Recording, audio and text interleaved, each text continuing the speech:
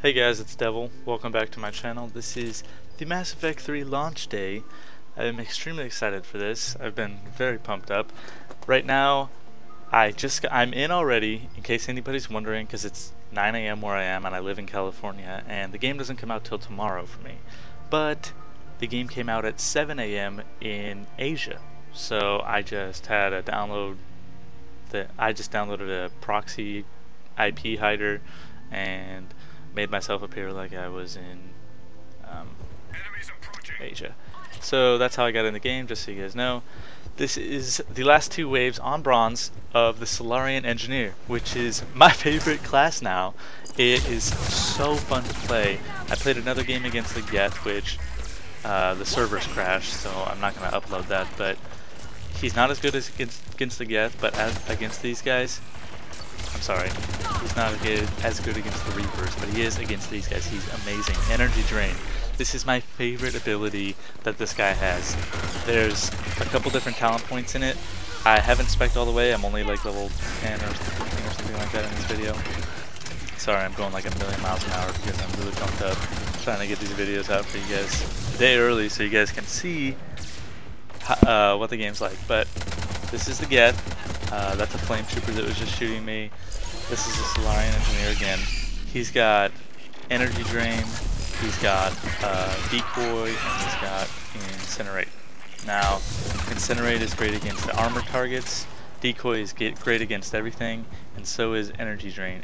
There's a talent point in Energy Drain that you can either reduce the cooldown or increase the AoE radius by 50%, I believe, or 100%. I think it's 100 actually. I'll have to check on that later. But 100%, so it's as good as Overcharge, but the main difference is it gives you shields. Now, these guys, the Geth, like all of them have shields, so it takes away their shields, gives you shields. It's the ultimate oh shit button. It's better than everything else I've seen so far. The Decoy is also awesome. It's worked on everything that I've used it on. Later on in the video, towards the end, there's the last two waves, this one and the next one especially, where I'm in the center here and I'm holding off basically like 50 guys. I'm just decoying. See, I just used the decoy.